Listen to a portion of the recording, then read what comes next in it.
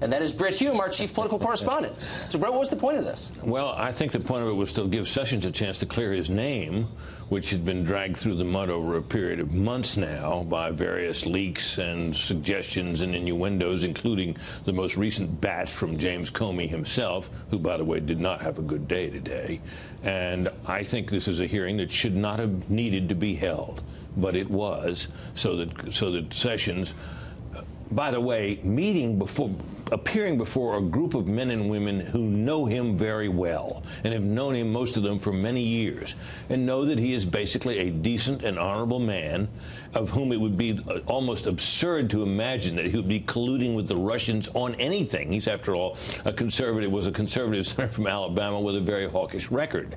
So the absurdity on the face of it hasn't mattered. So in other words, he was tough on Russia when it actually mattered, when they're holding half the world hostage. He exactly right, and there was never any real evidence that he colluded. Basically, what we ended up talking about was meetings with the Russian ambassador.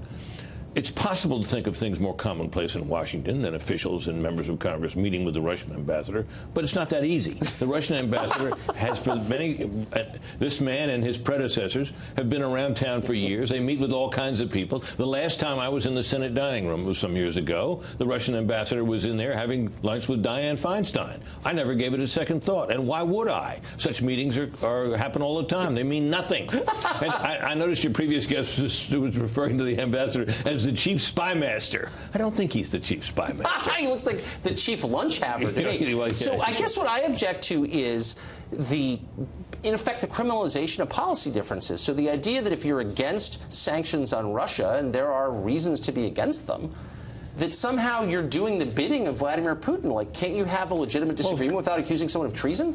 Of course you can, but that's not what this is about. Nobody... The people who are raising these accusations don't really think that anybody's committed treason. They're looking for ways to bring down Donald Trump and get at the people around him. That's what this is about, and it's what it's been about from the start.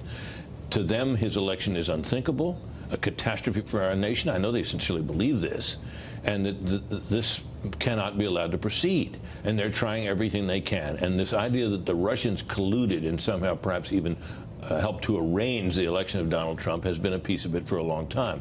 The problem has been from the beginning, no evidence.